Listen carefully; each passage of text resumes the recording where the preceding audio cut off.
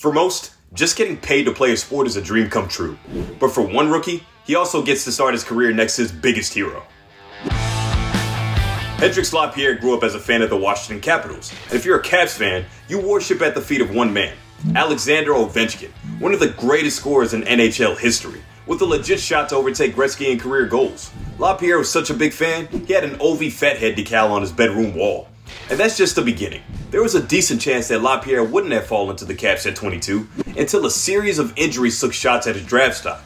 And before training camp started, Lapierre might have not made the roster until starting center Nicholas Backstrom went down with injuries of his own. So far, Lapierre looks like he might be there to stay. He's just 19, and it only took one game to get his first career goal. Not only is this a story of dreams coming true, but an injury comeback by a kid who's still taking online college classes. Dude looks like he's still climbing, and if that's true, he's got his own legendary career ahead of him.